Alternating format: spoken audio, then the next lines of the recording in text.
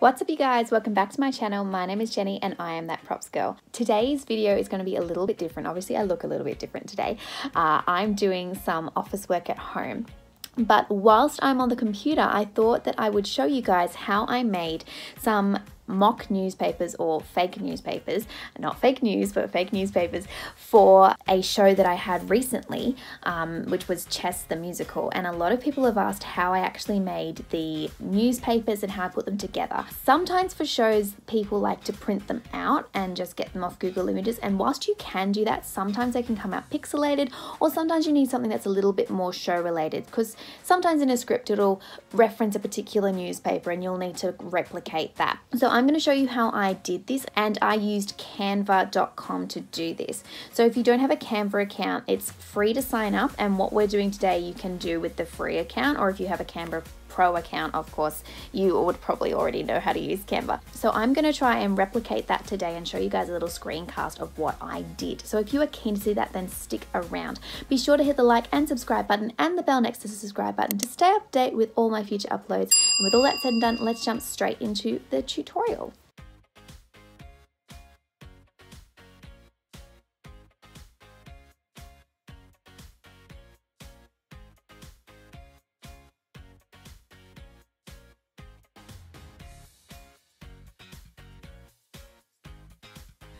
Alrighty, so first things first, now we've got this lovely blank canvas here. I'm going to go into Elements over here and get a square. And I'm going to just change the colour of that square first to yellow, and then I'm going to go up here to New Colour and drag that to more of an off-white sort of beigey grey. Yeah, and I'm just going to blow that out till it fills the entire canvas. There we go, cool. Now I'm then going to go stay in Elements and get a line. I'm going to make it a bit smaller. And I'm going to shrink it a tad and then rotate it 90 degrees and then pop it in the center. There we go, on that center line. And that's just so we have a clear defined side, front side and back side. And I'm just going to click this little lock here, and I'm going to lock that in place as well, just so if we click anywhere they're not going to move. Alright, so now basically what we're going to do, we're just going to jump back in here. So clearly they're slightly different colors, but that doesn't really matter. The first thing I'm going to do is put in the title of the newspaper, and we'll do the front page first, and then we'll go and fill in the back page. So to get this logo, I just went to Google Images and got a PNG of the Times logo, which is down here. And a PNG just means it has a clear background. And then I'm going to shrink that down like that. And you have to remember that this is actually, like, it may look small here, but it's actually quite a lot. Like, this is A2. It's actually quite a large scale. And then what I'm going to do after that, I'm going to make sure that that's kind of centered.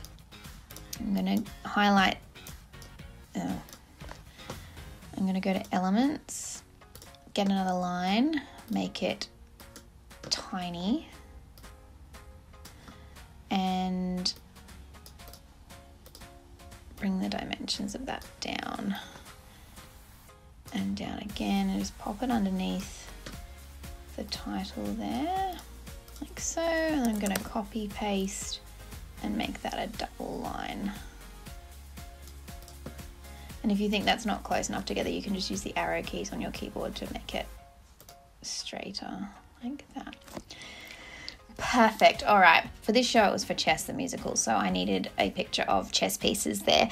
And now of course you can go to Google Images and pilfer things, but if you can do this in the free Canva account. I have a paid account, so some of the photos will be in the paid pro version, but you can just click on the Photos tab and type in chess, for example, and it'll tell you, like, most of these where it says pro, it means that you've got to pay for those photos. So if you want to just go to Google Images, you can, but let's just pick a random one. Let's pick pick that one, which I honestly think is the same one that I used on the other side. I'm gonna just pull that in so it's a square, make that a bit smaller, and pop that on the side there, like so. Yeah, it's very similar, the photo there. Okay, now what I haven't done, I think I'll go out a bit further. Okay, so we want them to all be in line like that, and we should have a gap there so there's a bit of a safety zone. Now we're ready to put in our text, but we don't want our columns to be going straight down like this because most newspapers don't do that. You can have a like long columns here, but then you should really break up the other areas, because if you go here, you see we have this one story here, but then we have another story here, and then this is like a page continuous story, and then we have a little column page here. So I'm going to put in my title, which I forgot to do here, so I actually need to make space for that, and I need to put this in black and white. So I'm going to go up here to filter and pop it on street, and I like putting it on street, not just grayscale, because grayscale just kind of looks a bit, you know, grayscale, but street's actually kind of nice, and you can change the intensity there, or you can go to adjust up here and change like the brightness to make it more or less intense depending on what you want.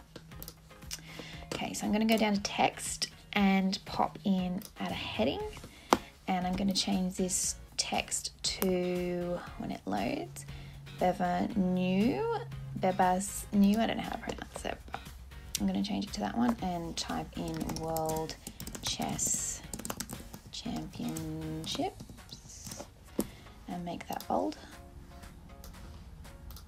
Okay, there we go. I'm going to shrink that down. You could also change the text size as well. World Chess Championships. I'm just going to drop that down a little bit. Okay, beautiful. That's lovely. That stands out. That will look quite... Actually, I'm going to have to drop the text a little bit. Not that much. Okay. Make sure that's in line. Yeah. Perfect. Now, to put in our text, get one of these body of text. We'll make that our paragraph. So what I normally do to fill the newspaper up, these ones were a little bit different because they were going up on a screen, so they had to be read. So I couldn't just put some random title and random pictures in there because people were going to see them on a big screen. And I'll insert a clip in here because they did look fantastic, but it was a lot of pressure on me to go, oh my gosh, people might be able to read them, so it needs to make sense, especially the titles. So what you can do is be sneaky like I did, and I went to Google and I just typed in like the rules of chess, and you can just copy and paste those and pop them into little paragraphs, and if anyone like scans across it, they'll be seeing the words chess, and they'll be seeing like the words check and all that sort of stuff that kind of relate to that topic. So for this one, I wrote a fictional opening paragraph, and all I'm going to do is copy and paste that from the other one. I'm just going to move that out of the way. So I'm going to jump back in here.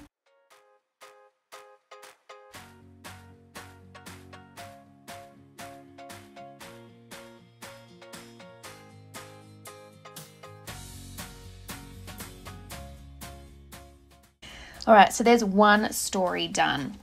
Now, what you can do, and I did this on some other ones, if you've got a side story here, you can do a vertical line down like that to break it up, as well as horizontal lines. Now, I did it on this one, so I'm not going to do it again, but you can certainly do that if you want to have vertical lines. This is actually a fictional article that I wrote about the goings on in the White House. It has nothing to do with everyday life. It's completely fictional, which of course you can do, but since I had to do so many newspapers, I did not feel like writing a whole bunch of stories.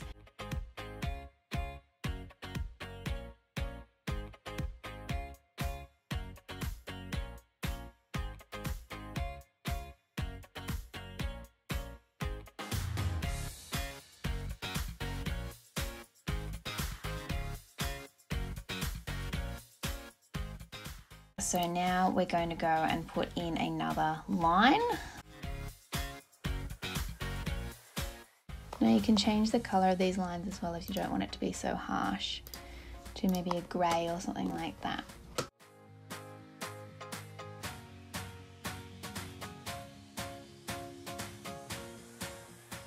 Depending on the era that your newspaper is supposed to be set in will depend on the kind of stories that you put in it.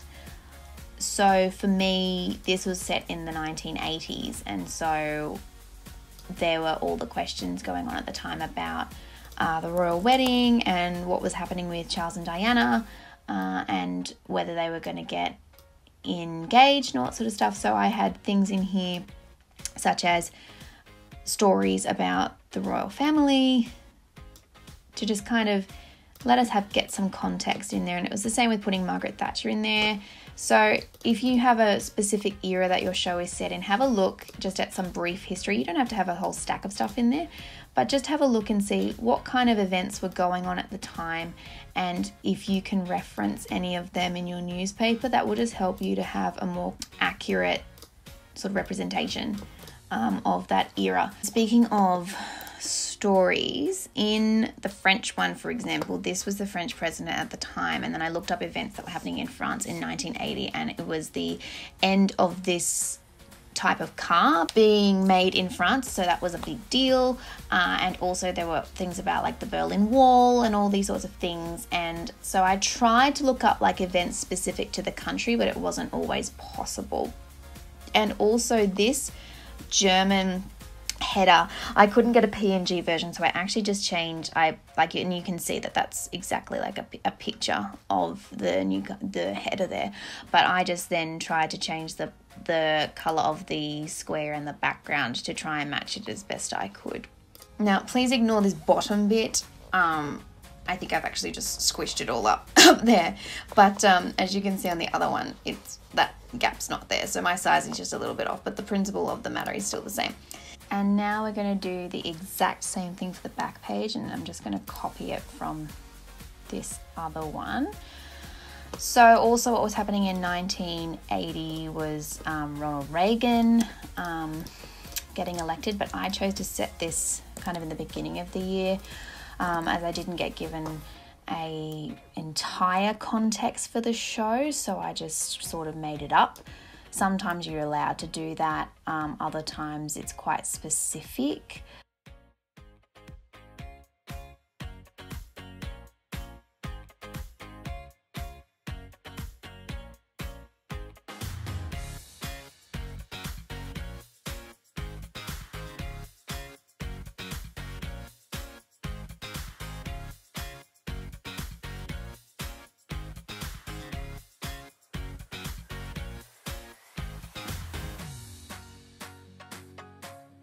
So just to summarize, use a PNG to create your title, put a line in the center. Once you're done and made both your sides, you can delete that line or unlock it and then delete that line so that when you fold it's not sitting there. You then go through, put in your titles, add your graphic, add in lines, make the columns look like they're in line. Most newspapers have between 5 to 8 columns, and then use horizontal and vertical lines to break up all your stories, and you can put advertisements in there too. If your newspaper is not going to be on display like mine was, you don't have to be as precise with what it actually is, what's actually said in the small fine print, but your title should at least be legible and make sure that they're fairly relevant. They're essentially pretty much very similar stories across all of the newspapers that have just had the articles run through Google Translate and then copied back into the different format for the different newspapers. Once they were done, I just downloaded them as PDFs and had them printed in A2 size. And then I had to lay them out flat because they came in a roll, so they were along my dining table. And then I brushed them with some watercolor paint in just a grey to make it look a bit more weathered, folded them in half, and they were good to go. And in the inside, I just stuck normal newspapers. Well, there you go. That's how I made my newspapers, and they looked really great on the screen as well as in the hands of the actors. So if you need to make a newspaper for a show, you know how. I hope you guys enjoyed this video. Be sure to hit that like and subscribe button and the bell next to subscribe button to stay up to date with all my future uploads, and I'll see you guys next time. Bye.